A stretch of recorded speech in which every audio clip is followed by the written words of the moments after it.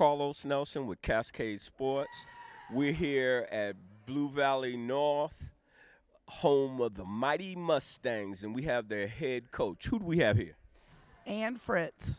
Hey, Coach, tell our audience a little bit about yourself. And I like my coaches really going back to kindergarten and talking about some of the mentors that help you become who you are and some of your experiences. Let our audience know who you are. Okay, I'll tell you a story. I think it was in fourth grade, Curavar's private school basketball. There's 4 seconds on the clock, and I hit a half-court shot to win the game. Guess what the score was? What? 3-2. So, who's been some of the mentors in your life coming up? And how did you even get into coaching? I've always been involved with sports. My dad was a coach, a professional football coach, and loved to sit around with him and watch football. And what was his name?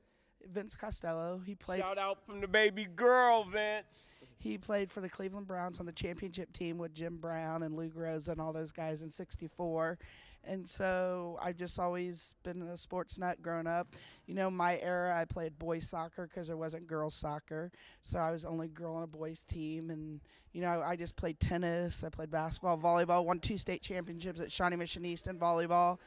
That's what I'm played softball. Went over to Canada for a summer and played softball. So What was it like over in Canada? It was good. It was fun. It was a good experience for me. I was just all things sports growing up, and that's probably had a big influence on me is being able to handle the successes and the adversity of sports, and that's probably molded who I am. When did you start your coaching career? I started my coaching career directly out of college when I was 21, 22 at Center High School. What college did you go to? I went to University of Nebraska. Oh, all right, Cornhusker, yes. All right. Cornhuskers. What's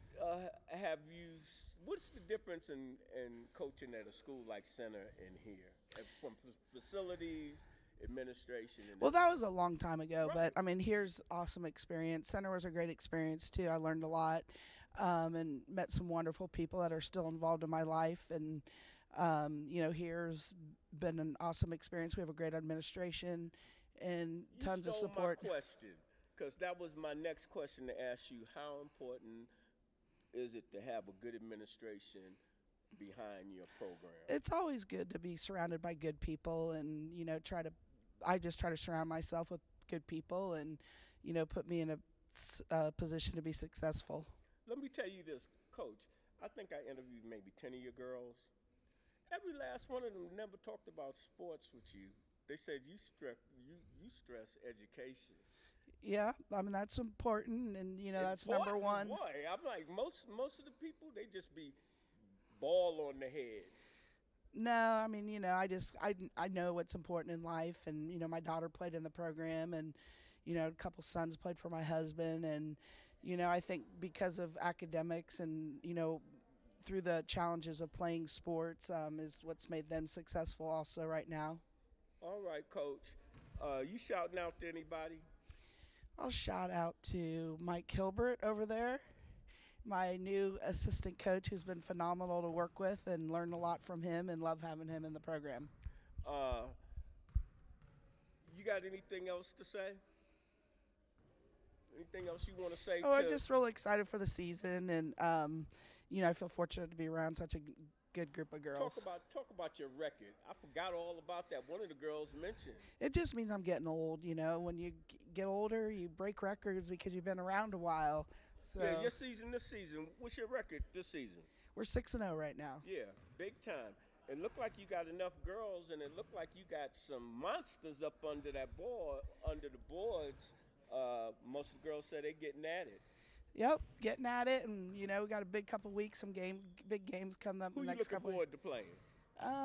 I look forward to every game. Brings new challenges, and just looking forward to getting into the heat of battle. This is one of the last questions. I want you to talk about one or two of your young players that you think our audience needs to be looking at over the next 2 years? Well, we have obviously Logan Parks, who does a great job on the basketball court, standout volleyball player, won a state championship in volleyball last year.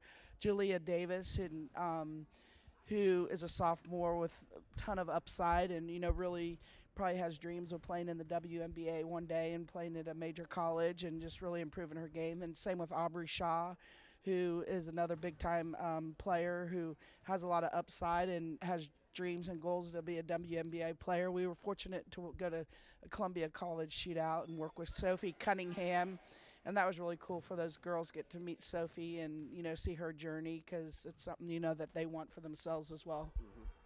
Hey, Coach, it's a plum pleasing pleasure having you on the show. Thanks for coming out. All right. Program is brought to you by the Kansas City Business Association.